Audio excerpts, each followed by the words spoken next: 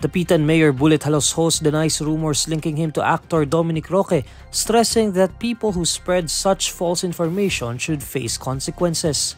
Sitting down with Jay Ruiz and Congressman Bong Suntay, Jalosjos sorts out the allegations that he bought a condominium unit for Roque, as the rumors referred to him as the actor's sugar daddy.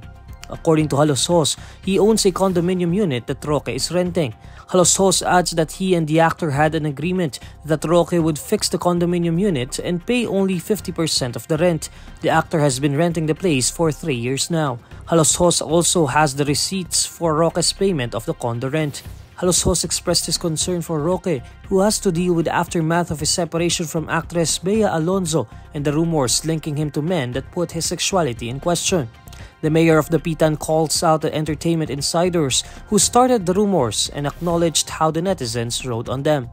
Meanwhile, Suntay, who's also getting linked to Roque given the allegations that he bought a gasoline station for the actor, says Roque is merely a brand ambassador for his gasoline business.